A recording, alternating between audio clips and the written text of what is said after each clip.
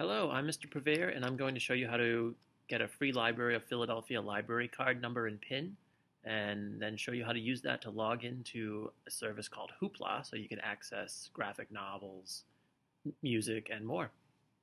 So the first step is to go to freelibrary.org, and then in the top right corner of the page, you can click on Get a Library Card. And this is if you don't already have a library card number and PIN. So then you want to go to online, sign up and get access instantly.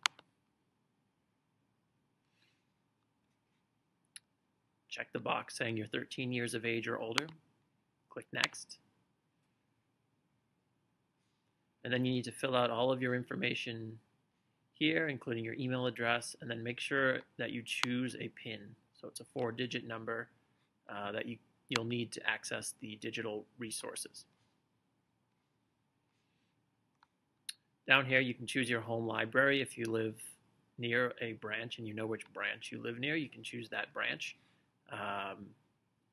Or you can just leave it as Parkway Central.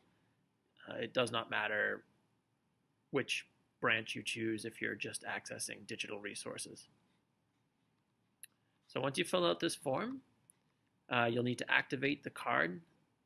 They'll email you the library card number and PIN that you choose. And then once you have that information, you need to go to another website, hoopladigital.com.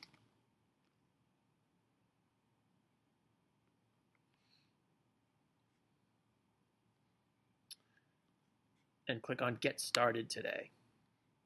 And here's where you'll enter your email address. You can enter your SCH email address or a personal email address. It really doesn't matter for this. And then choose a password.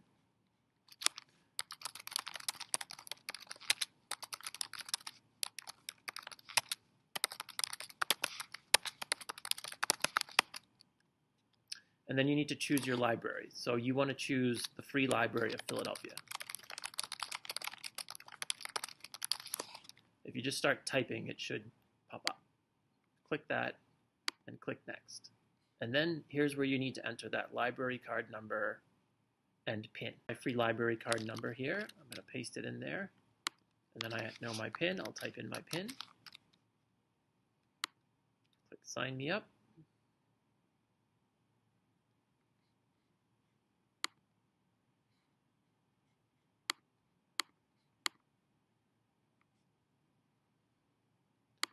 And you'll be taken to the Free Library of Philadelphia's collection within Hoopla. Okay. And then you can start searching for books.